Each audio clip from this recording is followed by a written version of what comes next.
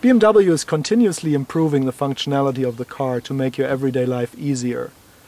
The integrated universal remote control is one good example. It can replace up to 3 different handheld transmitters for equipment such as a remote garage door opener or remote light switch.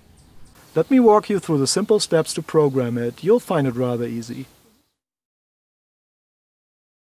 First, what you need is your garage door opener to program. The ignition of the car must be on. Before you start programming, it might be a good idea to erase any existing programming on the buttons. To do so, press button 1 and 3 simultaneously until the light starts flashing rapidly. It will take about 20 seconds.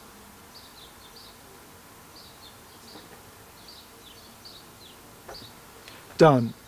Now none of the button has any programming. Now try to press each of the buttons. If the indicator light blinks slowly, it means that this button is clear of any programming.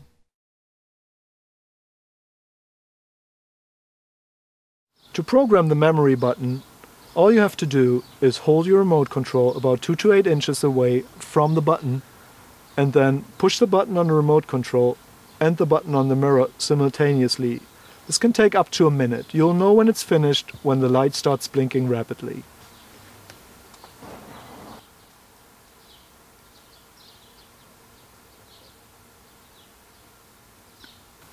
Done.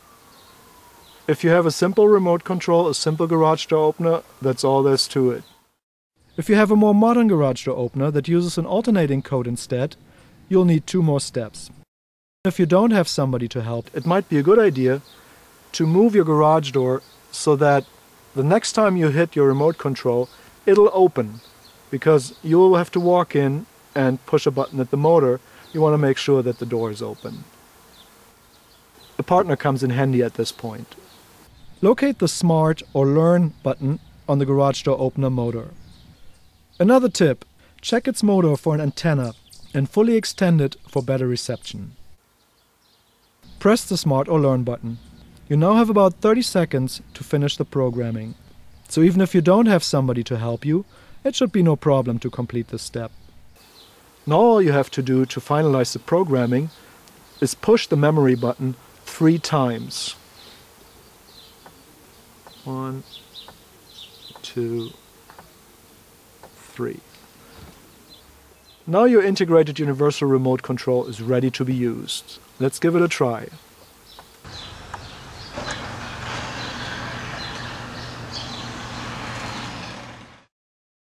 If the light does not start blinking rapidly after about a minute, you could try to vary the distance between your remote control and the mirror.